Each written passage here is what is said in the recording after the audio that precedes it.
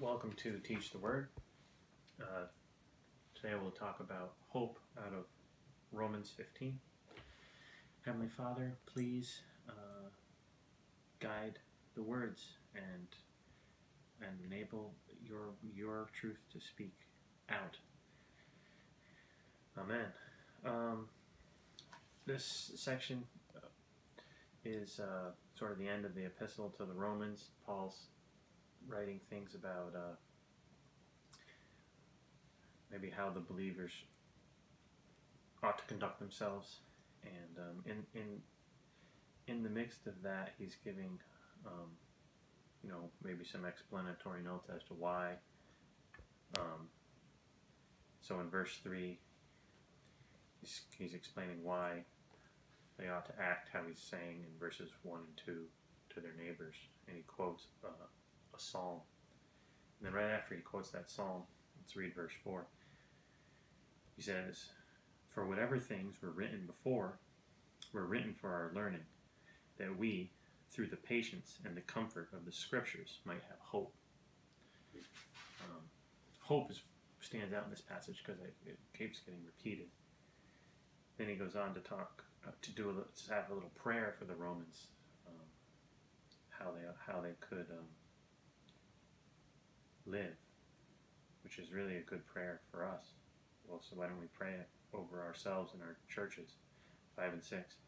"Now may the God of patience and comfort grant you to be like-minded toward one another according to Christ Jesus, that you may with one mind and one mouth glorify the God and Father of our Lord Jesus Christ."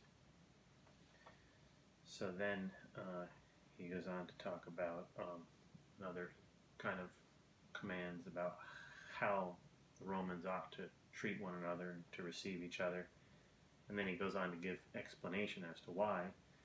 And in his explanation, he talks about how Christ acted, what Christ did, and then he gives several quotes about Christ's work being for the Gentiles from Isaiah and other books.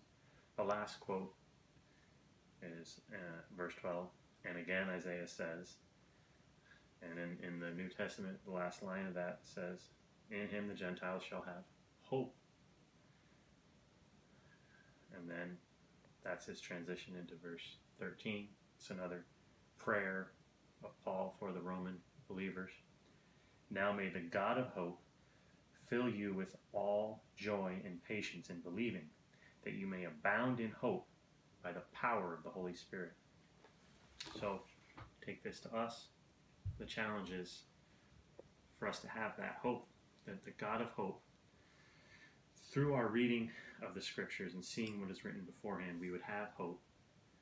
We would abound in hope, actually, as we look at the Scriptures, as we're empowered to have that hope through the Holy Spirit, because we serve a God of hope.